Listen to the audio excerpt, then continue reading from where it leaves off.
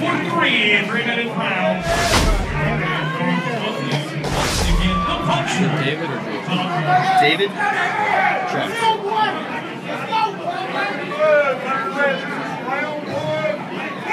These 205s, man, you can't blink on something like this. No, man. Both these fighters have a lot of power behind them. Coming out. And with these small gloves. Travis looking pretty light on his feet.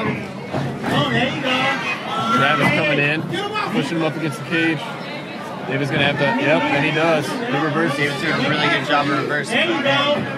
There you go. Back against the cage, man. Travis. Both men are trying to fight for that underhook right now. But it looks like knee to the body right there. Solid knees. Good work. Right there, call that low blow. It looks like there was an unintentional low blow by David. Low blow and just he teed off right on his face. I don't know if that was a ref stoppage or an unintentional low blow. That's what yeah. That was a low.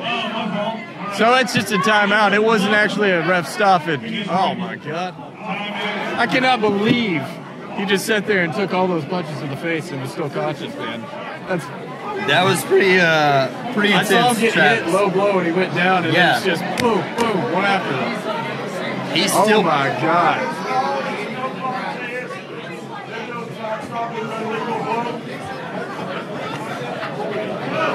The fight has been called no contest. No contest. Blow. Man. No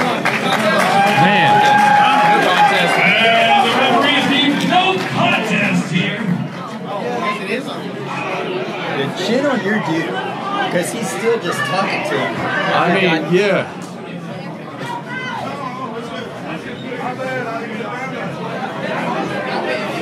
I guess he didn't see it from where we saw it, man, but I saw that low blow and I was just like, holy man. Dude, your chin, man, my God. There was a knee to the groin. The fighter did not hear me call break and continued to hit the other fighter.